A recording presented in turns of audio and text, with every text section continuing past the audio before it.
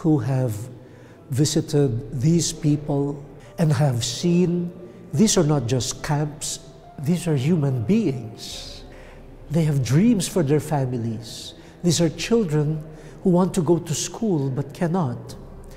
These are mothers who are still wondering whether their sons, their daughters that they had left behind in Syria are still alive.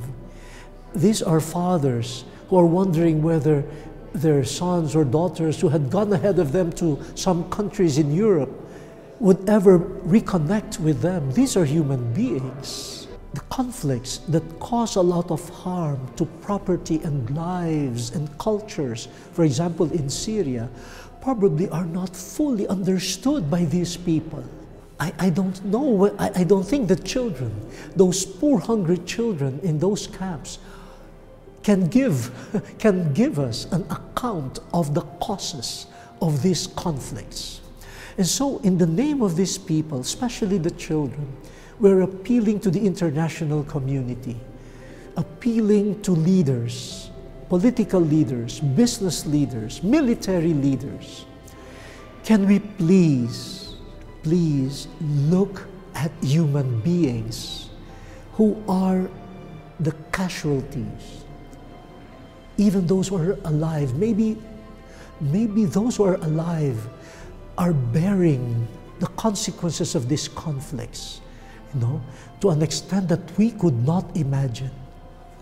And so in their names, we're appealing to everyone, can we, in a concerted effort, work for peace in Syria?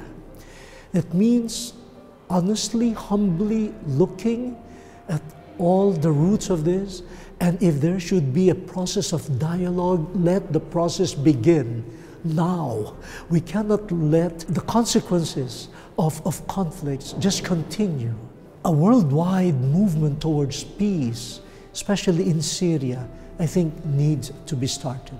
The aid just touches the basic minimum for a few days, And we are still thankful that some people, local people and international NGOs and churches and Caritases are able to send 4 boxes, of towels and blankets and diapers for children. But how long will they last for a family of 8? Maybe for a few days. And then after a few days, they're back to nothing.